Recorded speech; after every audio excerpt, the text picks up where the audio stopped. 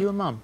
Yeah. So what does this do for your faith in humanity, the fact that it is so dark out there in parts of the web? My son's 15. He was contacted last year by a woman.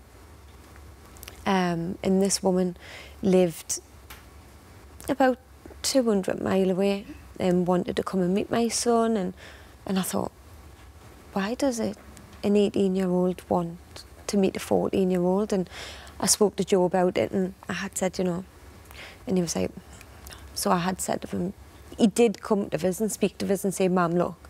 And I was like, right, OK. You message her back and you say, you know, it's wrong. And, you know, you're not meeting her. So he did do so. But, yeah, I'm a mum, and as a family, we've been affected by it. All the team members that I've chose have all been affected of abuse in certain different ways.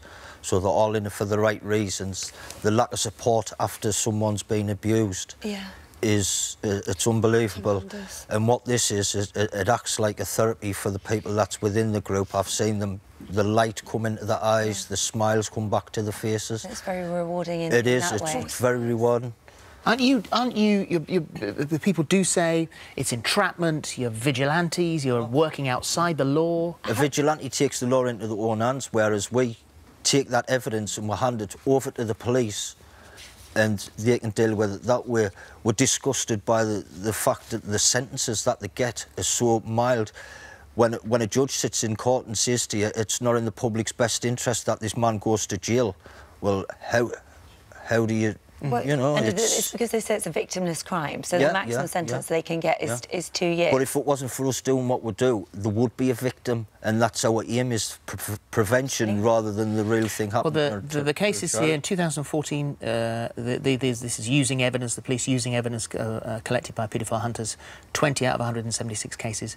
2015, 77 out of 256 cases. 2016, 114 out of 259 cases. And the National Police Chiefs Council head for Child Protection, Chief Constable Simon Bailey, said so-called paedophile hunters are taking risks they don't understand and can undermine police investigations. Most importantly, unlike our officers, they have no way of safeguarding child victims. Our approach on these groups has not changed.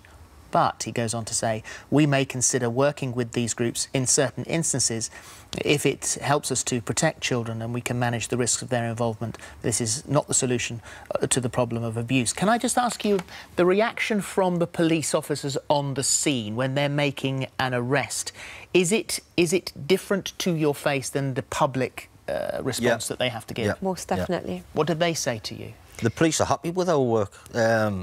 I mean, they appear to say certain things, like what they've says, we shouldn't be doing it. But if we weren't doing it, the 147 people that we've caught wouldn't be in the police radar at all. The lack of funding from the government to the police forces. I mean, all the police stations are being closed down at 8 o'clock now. I mean, there's nowhere for the public to go, and trying to ring 101. I mean, we are told to ring 101 before we go out on a sting. We can be on the phone for 45 minutes trying to get through to the police, and then we'll just decide to put the phone down. We'll ring 999, tell them that the paedophiles arrived and this, that and the other, and then the police come out and respond. Yeah.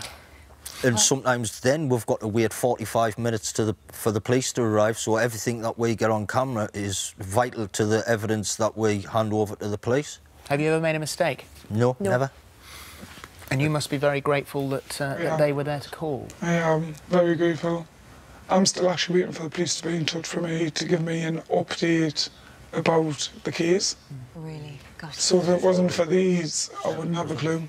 And he's already been sent to prison. That's crazy. Just the fact that the fake profiles that we use, there's never a real child involved. And I mean, the morning that we went to hand the phone back to Sally, just the smile on her face and a little girl's face after she'd been sobbing and crying the night before just meant everything to us. It was just absolutely brilliant.